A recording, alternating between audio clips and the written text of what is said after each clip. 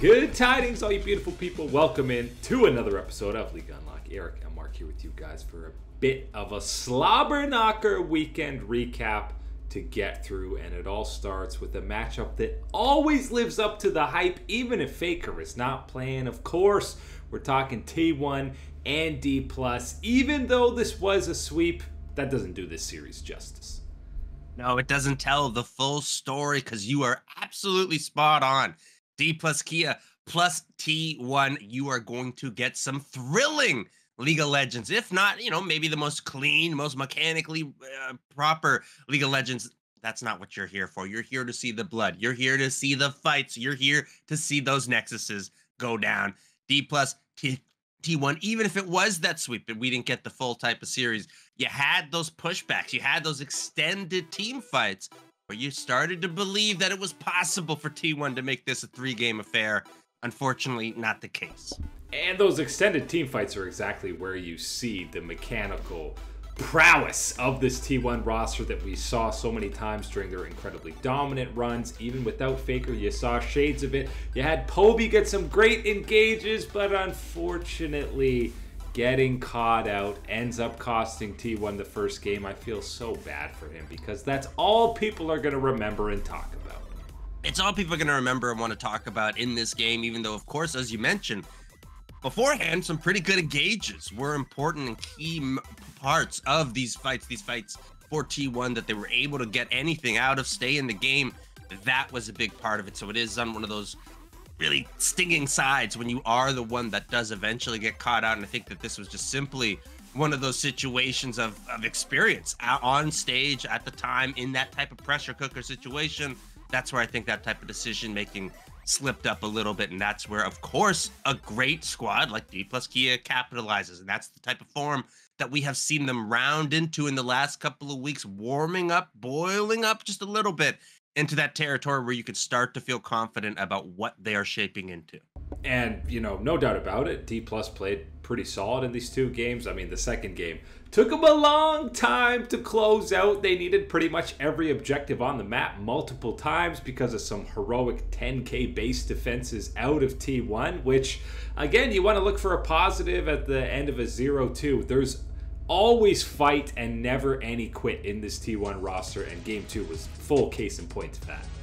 It's a good sign to see this from T1, especially in comparison to some of the other matches that we have seen since Faker's absence, to see, these glimpses, these little pieces that you can understand, put together, and believe in this T1 roster is one of these good things to stem the bleeding, because there's no mistaking that you're still bleeding. You're still losing out with someone like Faker, not in this lineup, of course, mechanically, and then even more so what he's communicating, what that brain is taking in from the enemy team and analyzing for what is next for T1.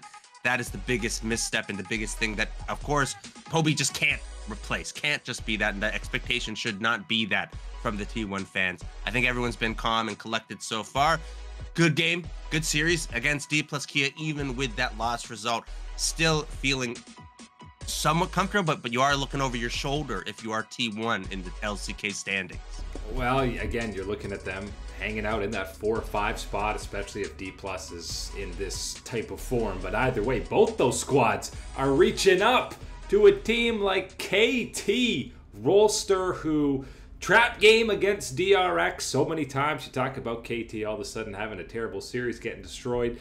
They got behind in some of these games, but man, the team fighting out of this squad was on full display, winning constant team fights that they had absolutely no business winning. It wasn't pretty, but they win yet another series, 11-1 now. Against what everyone thought it was going to be, the superstition of the DRX upset coming through against KT Rolster, it doesn't come to fruition. We don't have it. Because instead, we are talking about aiming and Lehens. We're talking about, yeah, boy, BDD in the mid lane. We're talking about Cuz. This is the team. And of course, you can't be forgetting about the king in the top side, Mr. Keen, up there for KT Rolster. This is a great series where, yes, some mistakes, some good stuff actually coming across from DRX to counteract as part of this. But it really is, again, another example and another vote of confidence into KT Rolster that they are of this elite tier in the LCK. And you know, we'll talk about the top of the LPL table a little bit later in the show, but the dominance of the top two in both the LCK and the LPL, something we haven't seen, I don't know if ever, with the 12-0 Gen G and now this 11-1 KT looking like they are just leaps and bounds ahead of the rest of the LCK. I think there's two ways to kind of take this. There's one where you're going, okay, you know, this is boring, I don't like it. These two teams, they're just so much better than the other two. It has to be them at the end of the day, what it's going to boil down to type of situation. I'm going to remind you that there's a silver lining to that, where there have been years where we don't have two teams competing at that ultra elite tier. We have someone just running away with the whole show and you can't catch up. This is a better situation, I think, in both regions. There's still a lot more to discuss or to look into it and why this has played out this year. But I think from a fan perspective, what you're going to get to see at the top of the table in the LCK and the top of the table in the LPL this year is that competition, is that rivalry between these ultra elite squads. Because there's so many other world-class teams, just what KT wants, they've been riding under the radar a little bit with how dominant they've looked, and that's exactly where you want to be if you're a fan of the KT roller coaster as we're heading towards that final playoff push over in the LCK. Had the beginning of, I guess, what you call playoffs in the LEC. We've got the summer playoffs and then the summer regional final, whatever it is. Lots of games left, but things getting kicked off with a pair of upsets in this group stage as we hit best of threes, and we start with Fnatic, who were the second seed from the regular season, looked so dominant. SK shows up on the day, give them a lot of pressure, and get back-to-back Barons at 20 minutes, and control around Baron was the story of both these games. And it's so unfortunate, but it really is one of those critical things that you cannot be messing up on that second occasion. Looking at those things that play into getting those Barons early for SK, that is really where you see things just fall apart for Fnatic. They're not prepared at that moment to deal with that push, the pressure that is going to be created from that advantage, and it just absolutely floored them and stomped them in all those situations. And I think you can look at a bunch of individual members, of course, of Fnatic for where these mistakes come in, leading to this ability to challenge, to take that Baron at that early point in these matches. It really also felt like once SK really came out swinging and punched them in the jaw in that first game, Fnatic seemed kind of shell-shocked because all of a sudden in game two, all these mechanical misplays that we didn't see throughout all of the regular season, Humanoids whiffing on Azir ultis, Razorks flashing into walls, Noah and Trimby had almost no impact, were never able to get rolling in either of these games. And it's a tough evaluation for Fnatic, but one of the things, of course, you know, comparables and remember things that you're trying to do here.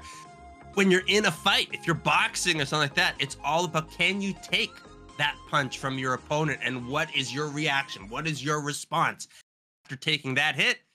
Fnatic, their response was panic, disorganization was what came through. And that's really unfortunate because you had to look within. You had to see all the good that you did this split and try to have that faith, try to bounce back into that trust. I don't think they were able to access any of those positive things that they were able to do throughout this split to build them up into this position where now, unfortunately, they've fallen from.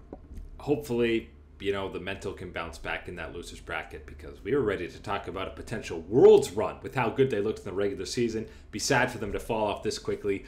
The other matchup that I guess is an upset because Mad Lions are the defending champs, but I think heading into playoffs, XL looked better. Most people would have said that, but not in the 2-0 fashion that they showed over Mad, I think people would be expecting. I don't think so, but I guess this is the Mad Lions secret strategy, right? Run it down. You need the losers buff, you know? You gotta get into that losers bracket to feel that mojo just right.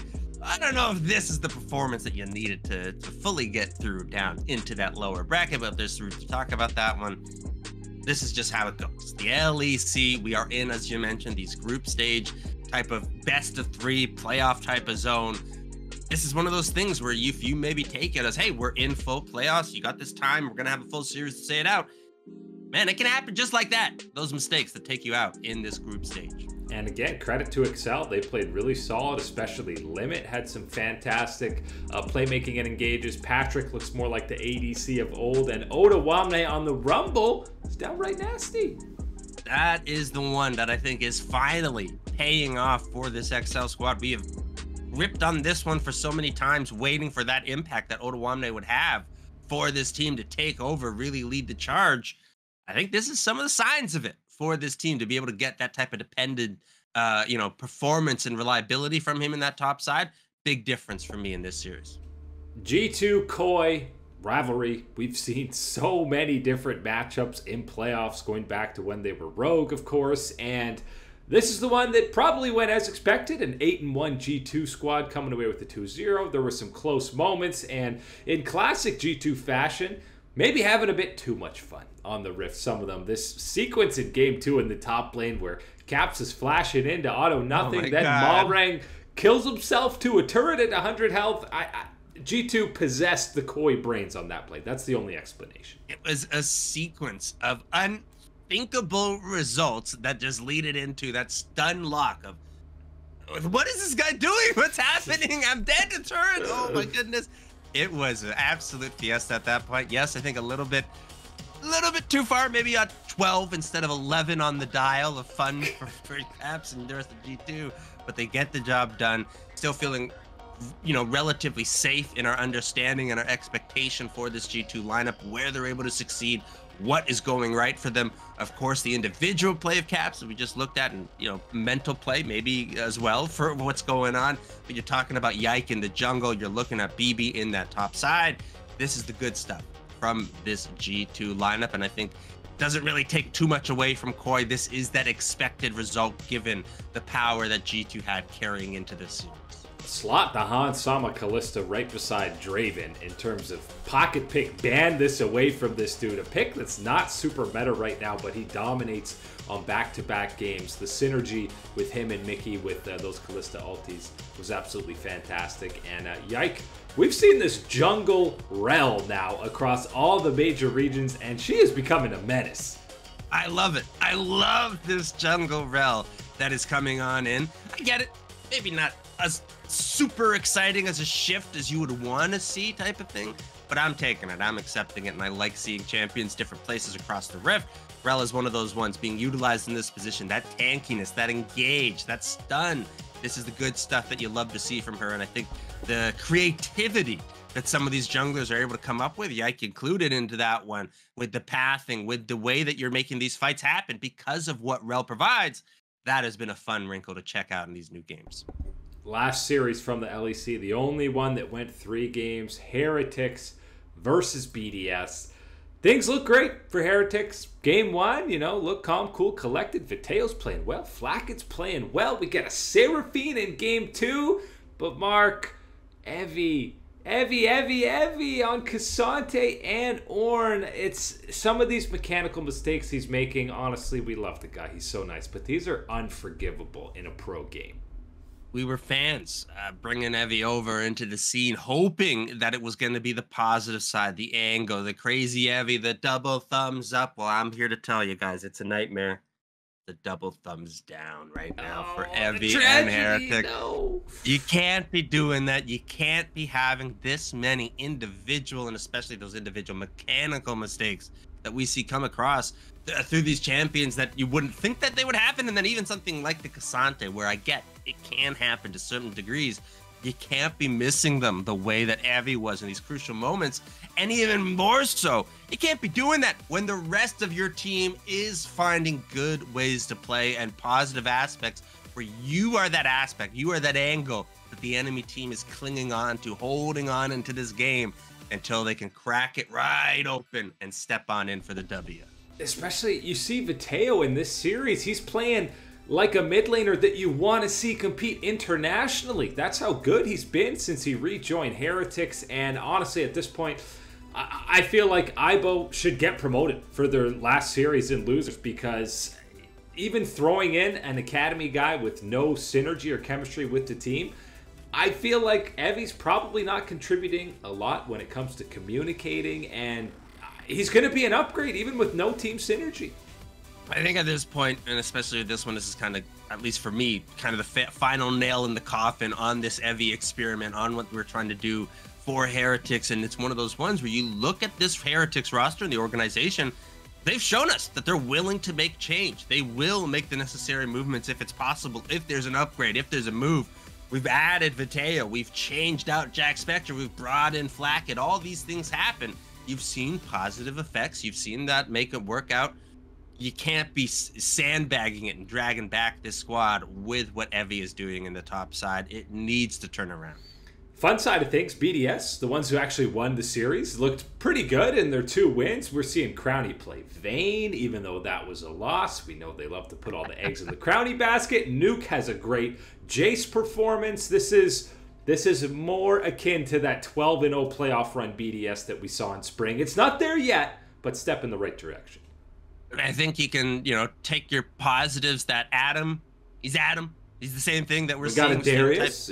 Same type of aggressive play in that top side. But I want to add in the positive here for BDS on top of the things that you talked about. I think that Sheo is having a good part of this time right now, good recent stretch and run and what has been going on in the LEC. And I think we saw that extended into this group stage playoff. And hopefully it extends to a continued run for them as BDS goes to winners. Heretics obviously goes down to losers. Still not eliminated yet out of this group stage. LPL regular season wrapped up, and we gotta highlight the elephant in the room that's not really an elephant at all. In their finale against World Elite, had no business 2-0ing them, but that's just BLG things, such as finishing 15-1, the first time an LPL team has ever finished with a record that good, and still, they're probably not the favorites going into playoffs. Unbelievable what we have in the LPL, and I mean that in the sense of what we have with BLG and then what we have with a squad like JDG that doesn't have the record to match up, but yet still has shown us that quality, that power, that ability to take over and crush the opponent. That's what you want to see in the LPL, and you better believe BLG, just because we're not putting at the same level of JDG, even with this historic run, historic season in the LPL, they are the 2 titans that you are watching out for out east. I don't know if I've ever seen such a wall of an opponent. This